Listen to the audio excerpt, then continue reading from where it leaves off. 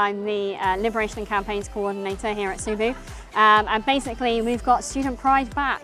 It's been gone for a couple of years and we're so happy to have it back on campus and see it thriving like it has been before. We've got loads of stuff going on today. We've got pronoun badge making so that students can express themselves freely. We've got face painting going on with temporary tattoos. Pride to me is all just about like visibility and like being allowed to be yourself. Like, I mean, visibility for the queer trans community isn't great. A lot of people still think like there aren't that many of us, but it's just about proving that we're there, we exist, and we deserve to be respected just like everyone else. The Bournemouth Uni Pride event is very important to me because as I continue to discover who I truly am, it's very important that I'm able to express myself and feel really nice about myself when I may not be able to feel that way outside of the university.